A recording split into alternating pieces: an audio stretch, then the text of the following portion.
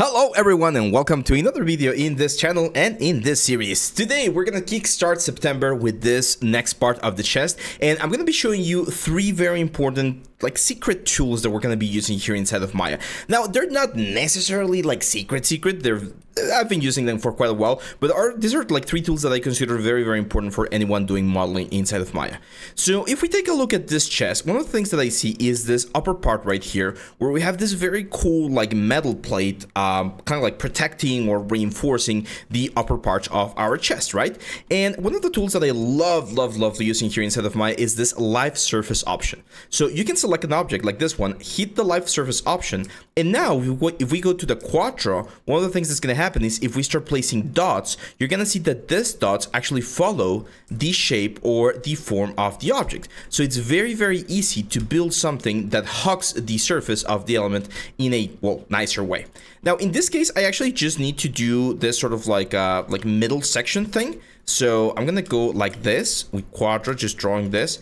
And as with everything we've done so far, it is important that we take topology or the flow of topology into consideration. So here I can see that this thing goes in this direction, then kind of flat, and then all the way over here into this sort of triangular looking shape. There we go.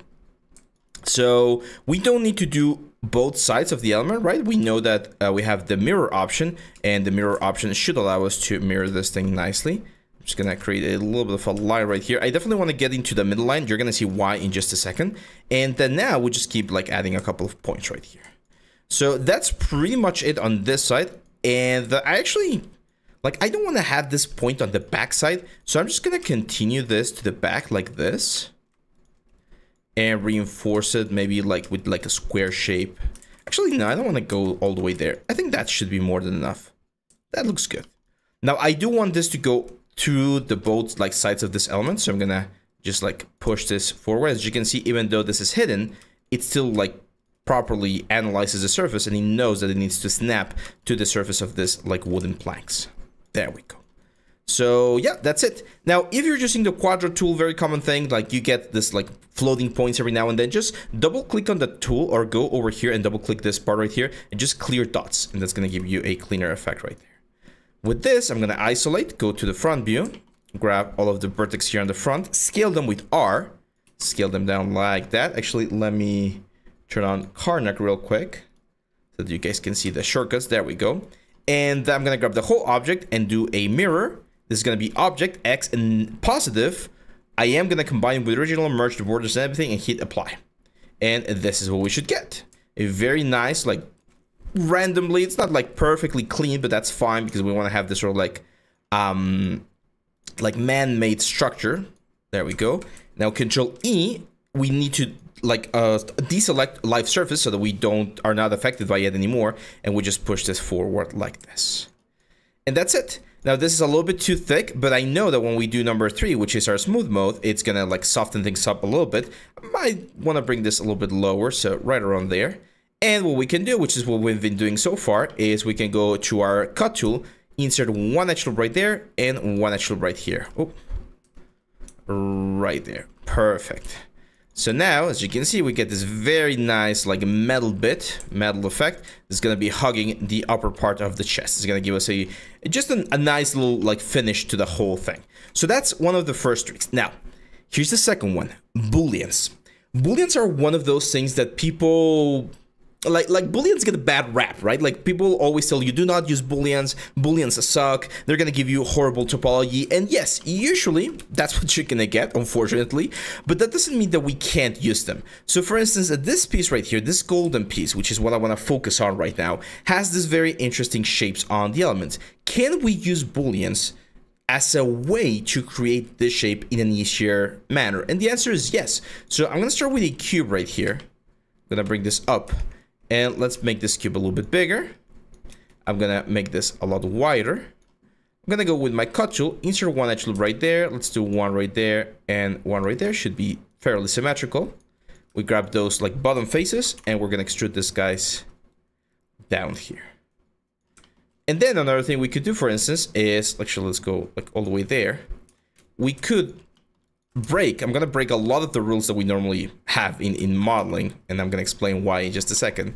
And I want to bevel let's say, this edge, we're gonna bevel both of those. Let's give them segments in a small fraction to give them like the round effect. And these corners, I'm also gonna bevel segments and a small fraction. As you can see, we get this. So we're already breaking some rules here because this is now a non-like proper topology, right? Like we are using n-guns and we're going to be using Booleans. So we're going to make a mess, but I'm going to show you a very cool tool that we have now instead of Maya that's actually really cool. So once we have this, I am going to delete history and let's create a very basic shape of how I want this hole to be right there. So I'm going to create a new cylinder. I'm going to bring the cylinder up, rotate it so that it's facing me. And to make the Booleans a little bit easier, there we go. I do recommend whenever you're using Booleans, try to work, if possible, not always, but if possible, with low amounts of resolution. So in this case, an 8 is usually good right there. I'm going to extrude this right there. Well, let's keep it centered, even though the concept's not perfectly centered. Push it to the front. And of course, I'm going to grab these two faces, Control E, and we're going to extrude them down and flatten them right there. So that's going to be my keyhole, right? And this one's going to go pretty much through the whole thing. So I'm going to like perfectly go across the whole thing. And then we have another piece right here, which is like another cylinder with rounded edges. So I'm just going to duplicate this one. Bring this one back or down. Let's rotate this so that it's facing right there. Let's make it a little bit smaller. And what I'm going to do here is I'm going to grab this vertex and I'm going to snap them with the V to the side so that we get this very like symmetrical look. We grab the object mode and we're going to make this smaller right there. Grab all of this, guys, make them a little bit flatter, and they're going to go right there. Now, why we have two like this, like in the concept, I'm not sure, but it looks cool. So let's keep with that. I'm going to now delete those, the history phrase transformation, and this is what we're going to be using for the Boolean. So I'm going to grab both of these elements. I'm going to combine them into a single object. I'm going to grab the first object and then the second object. I'm going to say mesh, and then we're going to do Booleans a difference. And as you can see, what's going to happen is we're going to get the Booleans out of the element, right? Like we're gonna literally go across the thing. And a lot of people, I find this very funny. A lot of people, when they're starting 3D, they model like this. They just like Boolean everything and just create like very complex shapes. If you're doing games, this is a perfectly valid way to do it, because the high poly, it doesn't matter what you do. You can do whatever the hell you want with high poly, and it's gonna work because you're gonna be baking down everything into a low poly. But for subdivision workflow, which is what we've been doing so far, where we want our topology to be very, very, very clean, right? Like on all of these elements, it's very important to try to avoid doing these things right here. Now, Maya has this new topology or Boolean options where you can actually modify things, pretty much like in ZBrush, where you have this live Boolean options and you can like just move things around and decide what's best for you. In this case, this is perfectly fine. So I'm just gonna select the original or the resulting mesh. I'm just gonna say delete history, and that's gonna give me the final piece. Now, how the hell do we clean this piece? Well, one thing we can do is we can try, for instance, giving this a couple of bevels. Sometimes it works, sometimes it doesn't work. So for instance, I'm gonna try to grab all of these elements right here. There we go. And let's hit a bevel. In this case, it did work, which is great. That's really nice. And what I'm gonna do is I'm actually gonna try to bevel all of the elements or the edges that I want to bevel. So in this case, it's all of these ones right here. Give me 1 second. So the unfortunate thing with Booleans is that since topology is not good or it's not perfect, all of this becomes a little bit more tedious. Not difficult, just a little bit more tedious. And again, I know topology right now is looking horrible, horrible, horrible, but we can still, as you can see, work on some stuff. So for instance, this piece right here, especially if you don't see the topology, you don't really know that this is like not working properly. And here's where there's a new tool. I'm not saying this is the best tool, but it's a new tool. Let me save real quick, which is the remeshing tool. So if we go to mesh, we have this retopologize tool that should allow us to, like as the name implies, retopologize this thing into something that's a little bit better. So right now we have a count of 146 faces. I'm gonna give it all up to 1000 faces, which is fine.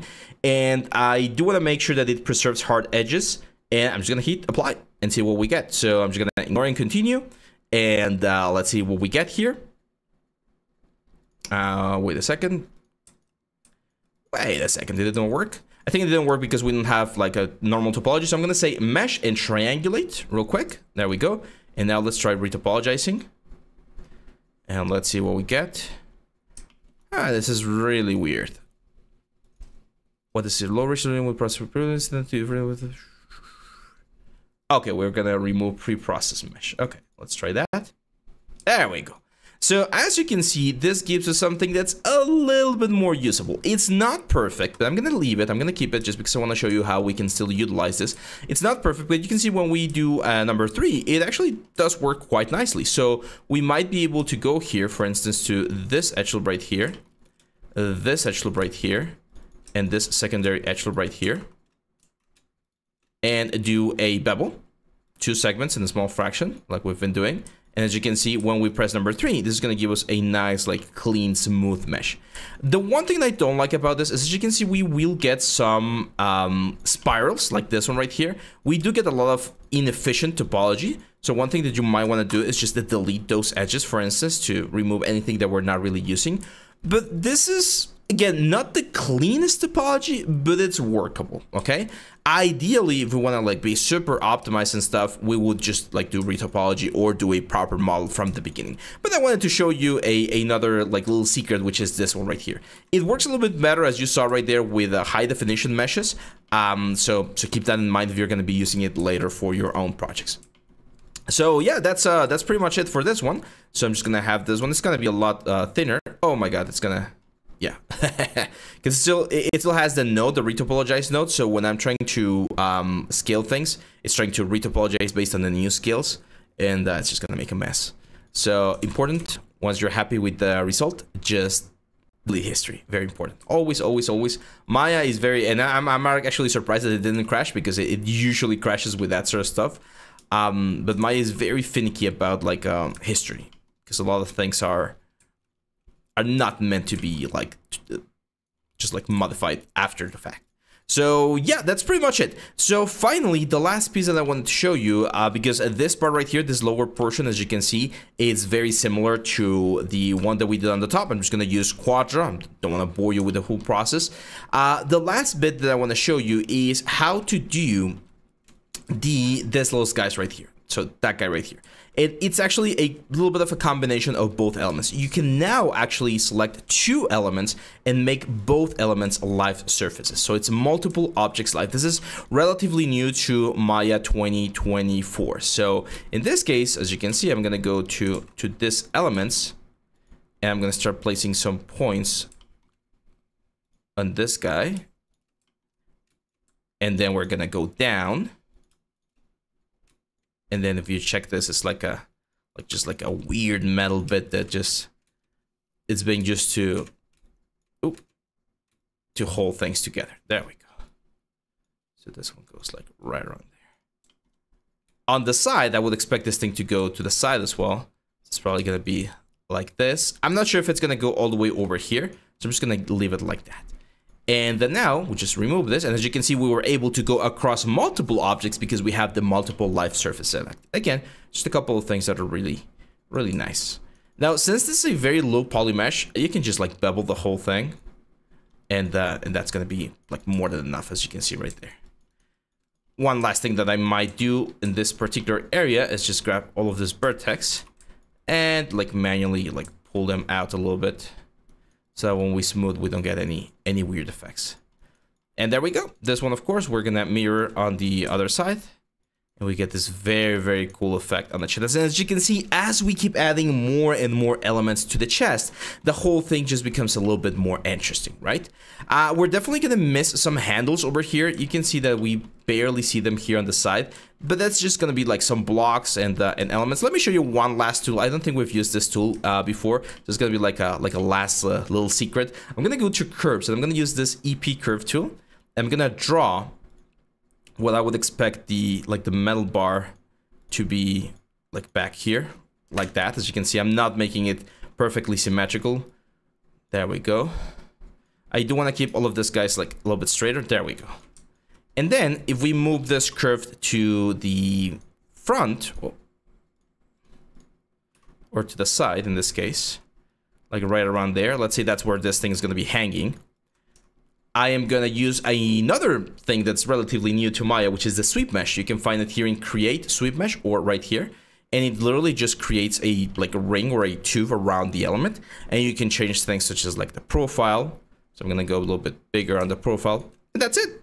And the cool thing is, if you change the initial curve, so if you modify any of the vertex of the initial curves, you're gonna see that this thing changes as well. So I'm gonna make it slightly asymmetrical right there. So I could point like this right here. And that's it. Again, once you're happy, just delete history. And now this is an independent element. What else can we do here? We can grab, for instance, here's another bonus tool for you. So if you stayed till the end of this video, make sure to leave me a comment and tell me, hey, I learned all of the tricks in the video. So in this one, what we're gonna do is we're just gonna grab all of these edges. I'm gonna say edit mesh, and we're gonna extract or duplicate. So this duplicates the edge right there. I'm gonna duplicate it a little bit. And then I'm just gonna extrude this up. Grab this borders right here. And that, my friends, is how you model.